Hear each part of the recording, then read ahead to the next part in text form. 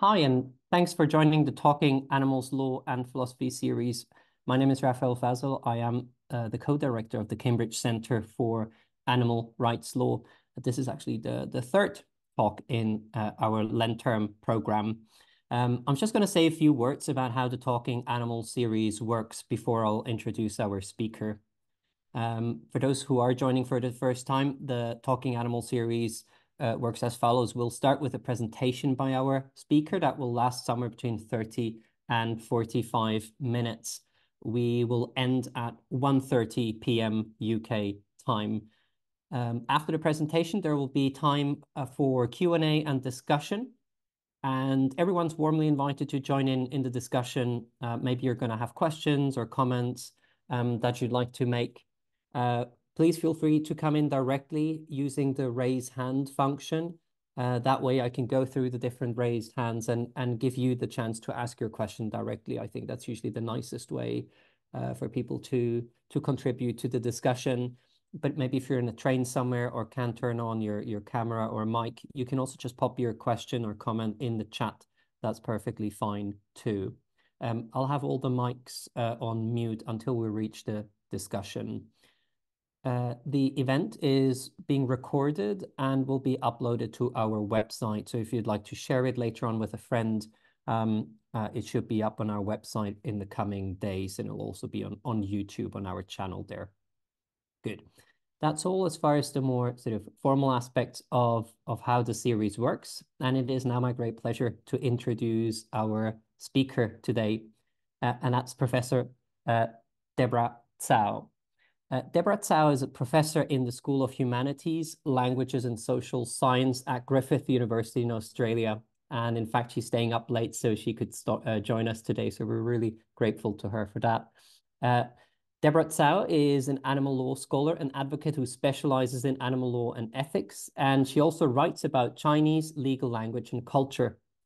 Professor Cao holds a Bachelor of Arts from the Shanghai Foreign Language Institute, an LLB and MPhil from the University of Queensland, and a PhD from Griffith University.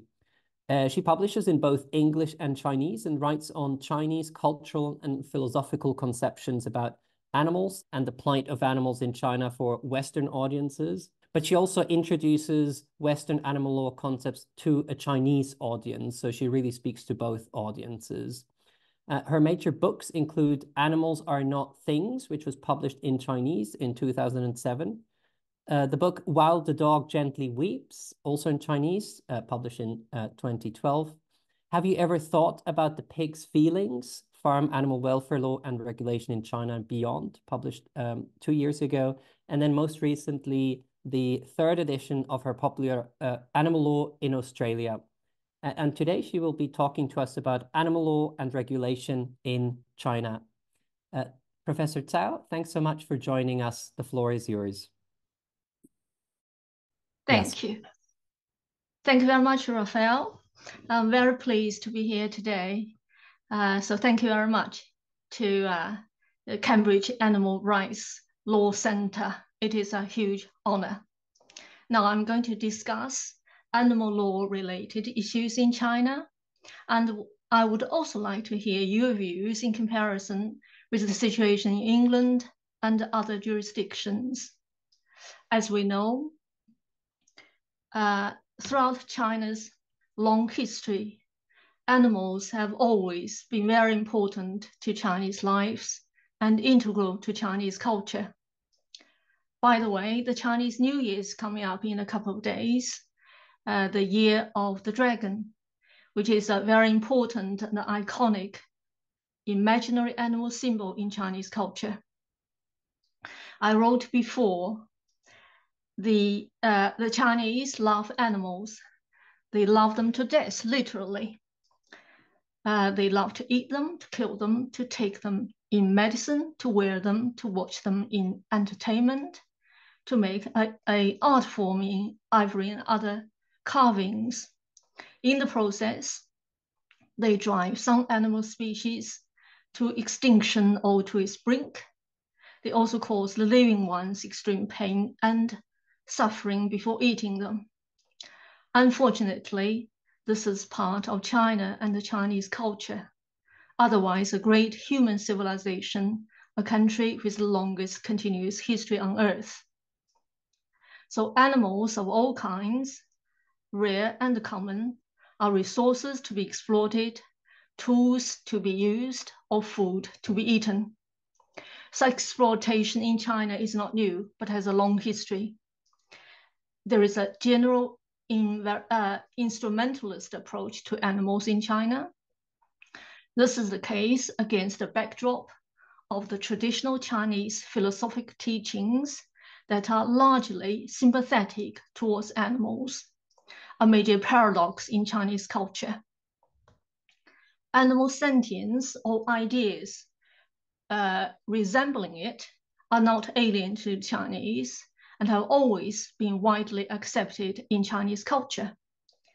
Ancient Chinese imperial laws had provisions on some farm and working animals, imposing duties on those in charge of the animals, started from the Tang Dynasty about 1500 years ago.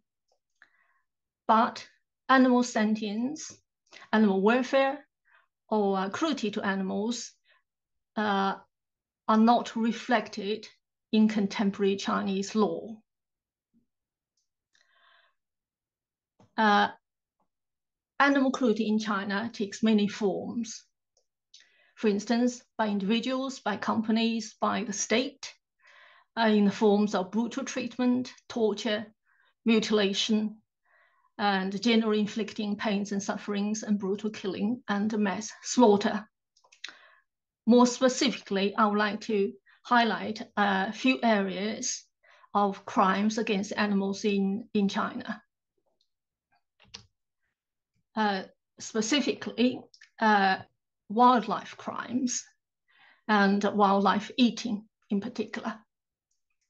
As you may know, since early 2020, a comprehensive national ban has been imposed on the trade of protected wildlife for eating purposes and for the eating of such animals. Now, such laws have been incorporated into the wildlife protection law of China. We won't go into the details of these legal provisions, but as you can see there, instead, we'll look at a few court cases decided by Chinese courts in recent years in this area. The first one is the skylark hunting and selling case. In this case, 14 defendants were charged and convicted for activities associated with killing wild birds. In 2017, decided by a court in Jiangsu province in China, which, by the way, is one of the most prosperous and most developed coastal regions in China, next to Shanghai. The basic facts of the case are that the main defendant supplied the lethal pesticide, carbamphorine, to kill wild birds, with large number of birds involved. And the birds caught or killed this way were then sold for eating purposes, including to restaurants. As you can see there, large number of birds were involved, tens of thousands of them. And there are some more figures here, as you can see, and seizures by the police of various materials also, birds and other relevant materials. Things like restaurant game meat menus and bird catching equipment and poisons. Many of the seized birds were identified as state-protected animals. And the prosecution also obtained expert advice and opinions regarding the poison used.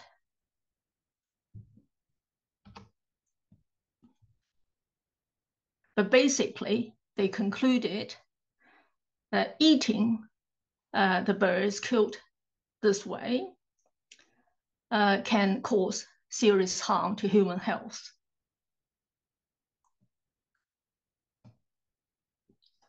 So they are not only endangering and killing birds, but also endanger human life.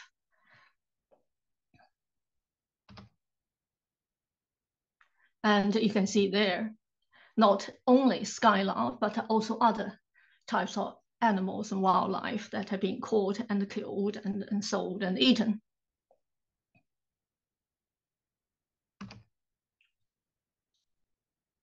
And this is from the testimony from the wife of the main defendant describing what it did.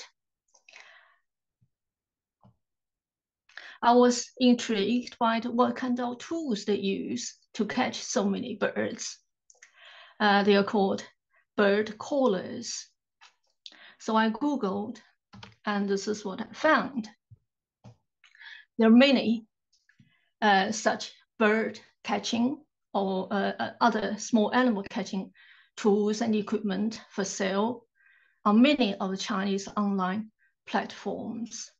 So this is just one of them, both legal and illegal ones, readily available on the internet in China. So the court convicted all 14 of them and sentencing them to various terms of imprisonment.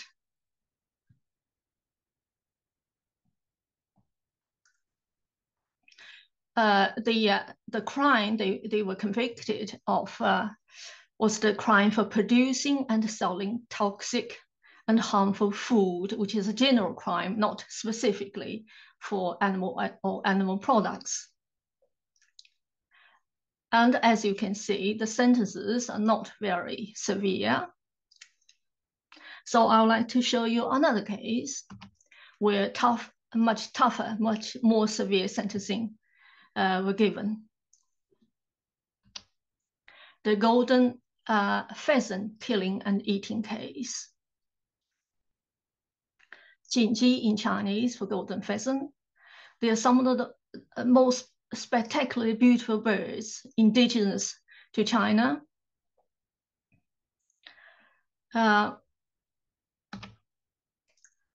I found this painting done by one of the emperors from the Song dynasty in China about 1,000 years ago. As you can see there, the bird, which is Jinji, and also importantly, the characters he wrote on that painting. The two characters there, you can see Wu De, 5 virtues. This is what ancient Chinese, many ancient Chinese writers, and not just the emperor, saw in animals the virtue, the moral behavior in animals. The 5 virtues are, the first one, the colorful feathers on the golden pheasants representing culture. Virtue number 2, the male pheasant has a violent appearance representing courage. Number 3, male pheasants fight heroically, representing bravery. Number 4 virtue, female pheasants protect their young, representing kindness and love. There is an alternative interpretation for virtue number 4. The golden pheasants, when they find food, they will call out to other golden pheasant to share the food, representing kindness and benevolence. Virtue number 5 is the male golden pheasants are very punctual when they crow at dawn, representing trustworthiness. I said earlier, ideas similar to similar to animal sentient are not alien to the Chinese for thousands of years.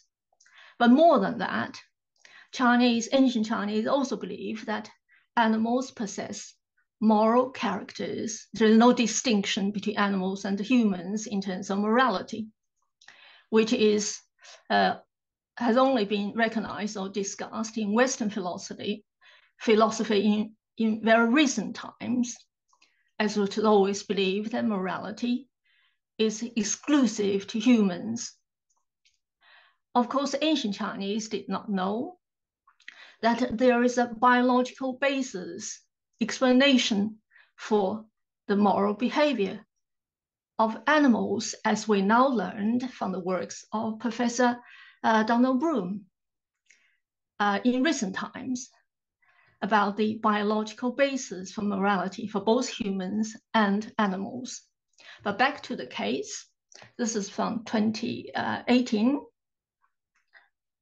From 2020, but around between 2017 and 2019, 3 defendants were caught and convicted for hunting and killing golden pheasants and other animals.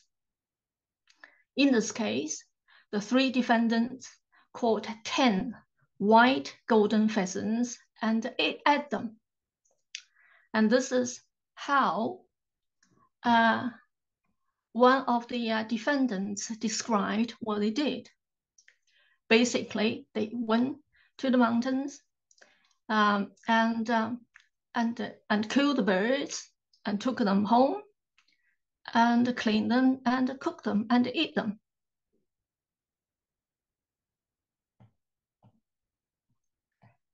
So they were convicted and sentenced to between 7 to 5 years imprisonment.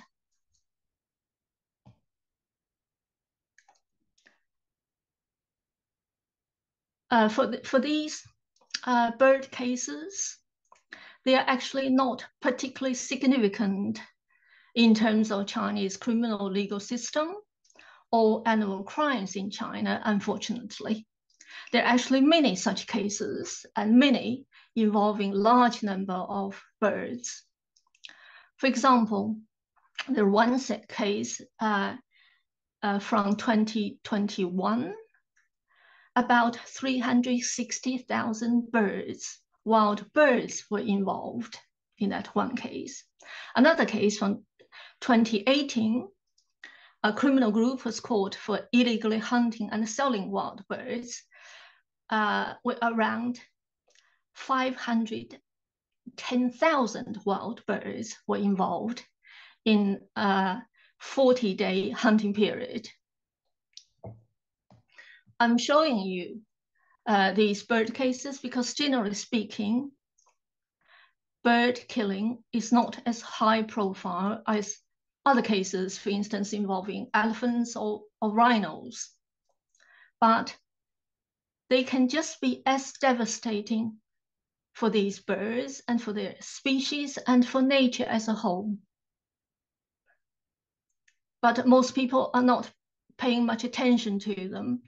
But occasionally they are reported. For instance, in 2017, it was reported in China that He Huaque, the Chinese name for the yellow-breasted bunting, was in recent years upgraded to the status of critically endangered by the International Union for the Conservation of Nature due to the heavy hunting in China, as the birds fly over from Europe to China during winter migration. As a newspaper in the UK at the time described it, one of Britain's most beautiful birds might become extinct after becoming a popular Chinese snack. But by the way, the disappearance or killing of birds in the UK are not all Chinese doing, of course not.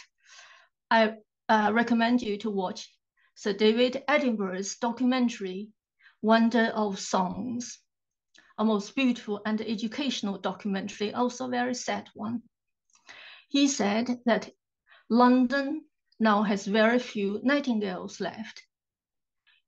He said, if Keats, John Keats, is alive today and wants to hear the beautiful nightingales sing in London, he probably would not find them. He said in the past 50 years, about 90% of nightingales in England have disappeared.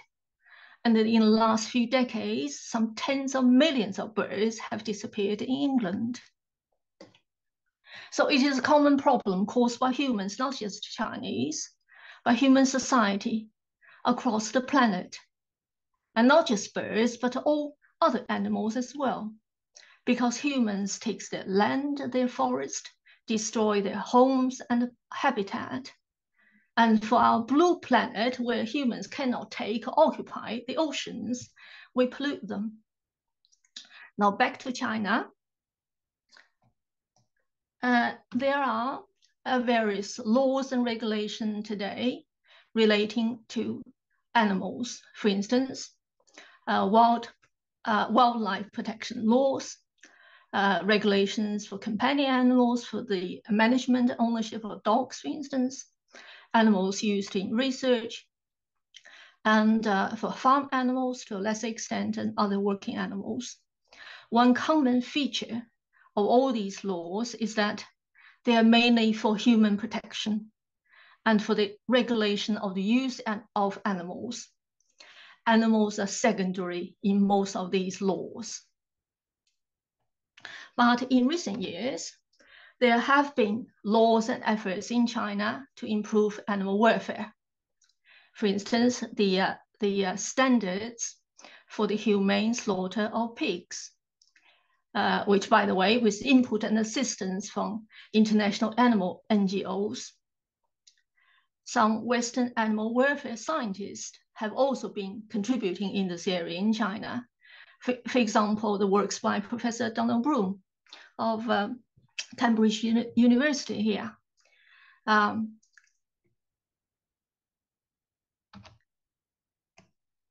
Now,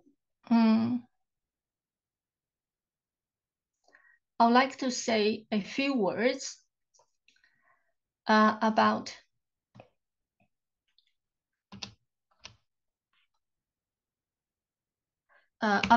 Chinese culture and wildlife eating.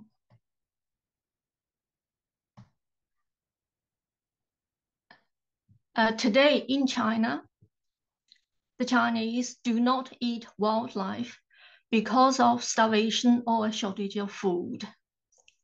I've studied many hundreds of court cases.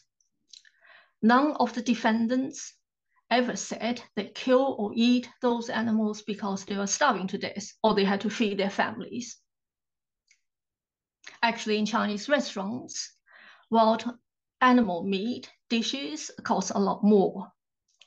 Similarly, when for some Chinese who eat cats and dogs, oh, by the way, most Chinese actually do not eat cats, only in a very small area in Guangdong province in southern China, people eat cats. Vast majority of Chinese people do not eat cats, but these days more Chinese are eating dogs because of their availability. But even for that, the Chinese do not eat dogs today because of starvation or shortage of food, not in today's China. So here are some links of media reports about wildlife consumption and wildlife eating in China when they interviewed me and others in the last few years, if you're interested.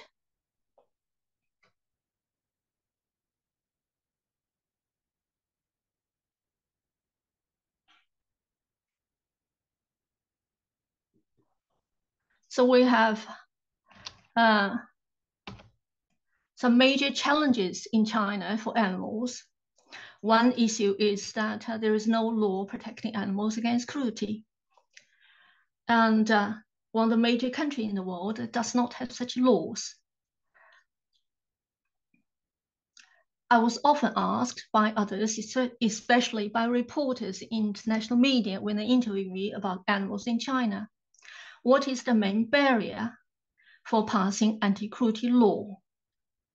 I told them, I'm telling you now today, the biggest barrier is the Chinese government. There is a lack of will on the part of the Chinese government. If they want to make such a law, they can do it tomorrow, because China is not a democratic country. Without the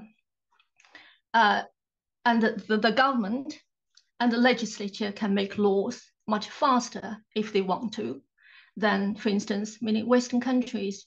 Without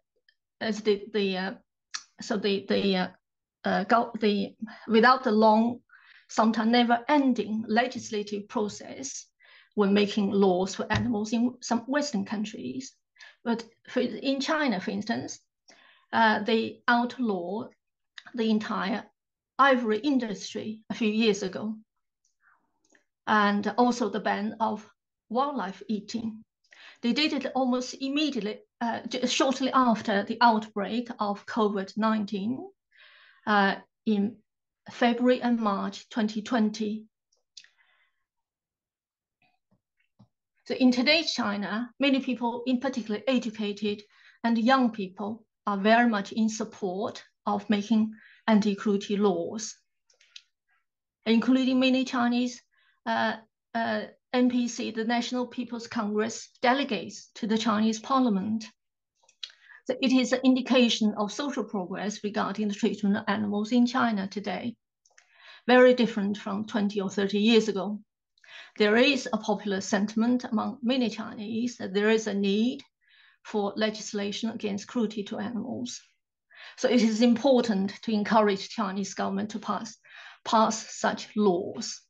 It is also worth noting that China actually has some of the toughest criminal laws and penalties regarding animal-related crimes, as in contrast to many countries, for instance, Australia, and Western countries in general, where there is a lack of prosecution of crimes against animals. I know this as a fact because once I did extensive research when I wrote the book Animal Laws in Australia about 10 years ago. There are very, very few criminal cases. Last year, when I did more research for the third edition of the book, there are more cases, but still, generally speaking, there is a lack of prosecution and the question of lenient sentencing. We also know that law is a double-edged sword, which has been used to protect animals as well as legalize cruelty to animals in most countries, in all countries, I guess, including Western countries. For instance, intensive animal farming and hunting and the so-called trophy hunting, and believe it, they're still legal in many countries. And the recent example is the live animal export in Australia. In last weeks, and now actually it's happening now, the Australia still allows live animal export to the Middle East, for instance, subject the animals to totally unnecessary and extreme pains and suffering, not only on the long sea voyage from Australia to the Middle East, but also to the barbaric treatment at the destination countries in the Middle East. But all of this is legal and protected by law.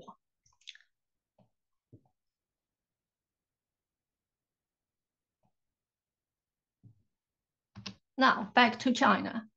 So some of the major issues related to animal in China: no anti-cruelty law, and wildlife consumption, both legal and illegal, and intensive farming, and the environmental and human health and animal health concerns, and others.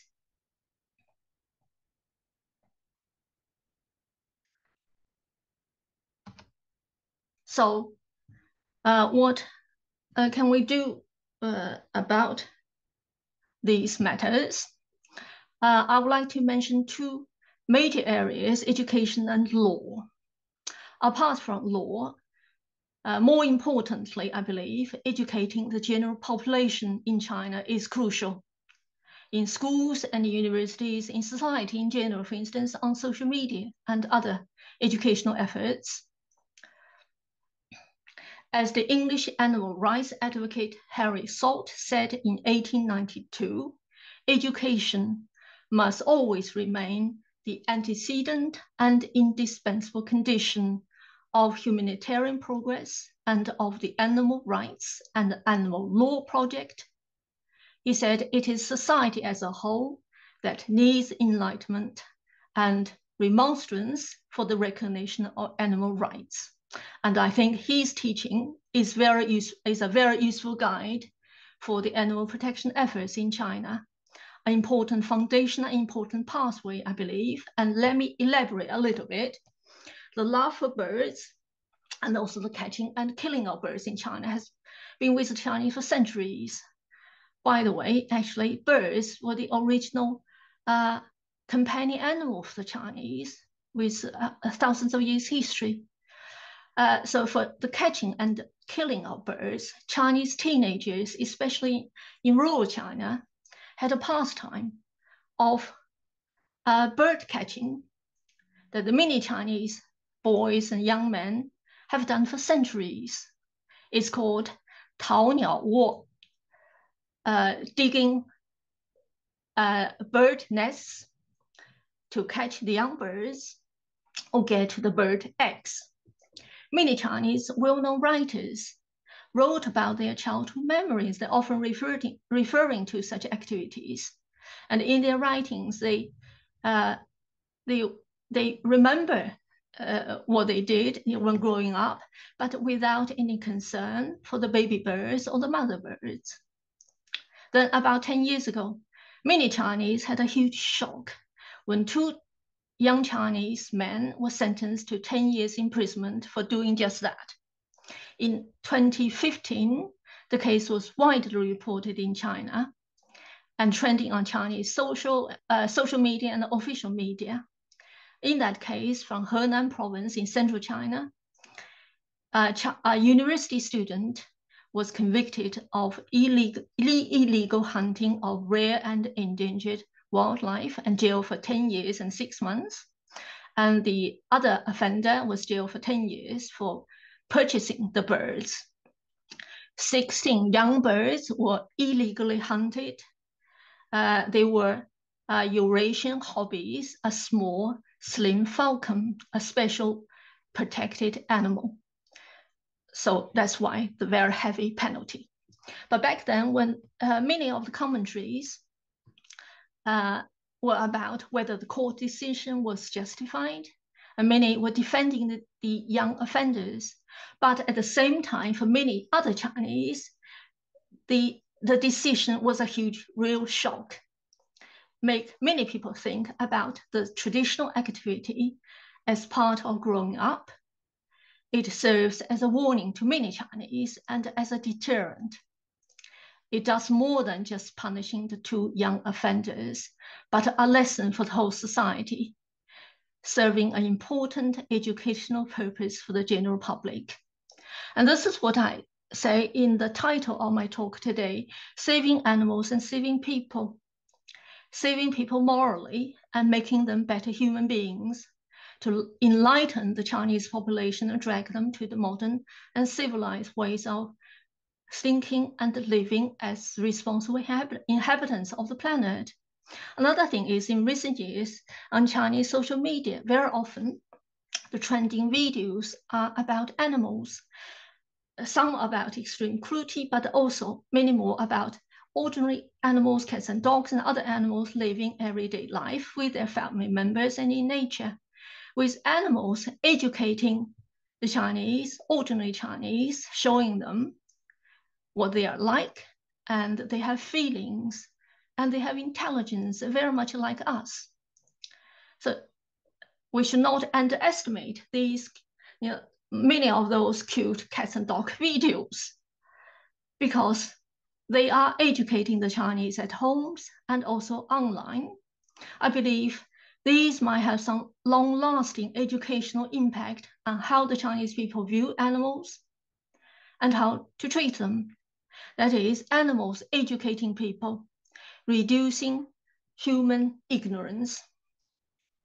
It's a different kind of education, animal educating people and saving people morally and from jail, actually. And officially, there have also been some encouraging developments. The Ministry of Education in the last 2 years now requires that for the teaching of practical experience courses for grade 5 to 7 and 7 to 9, one component is to do practical work experience and service in charitable and volunteer work. And of these, for the first time, animal rescue shelters are listed as part of the experience that students should have.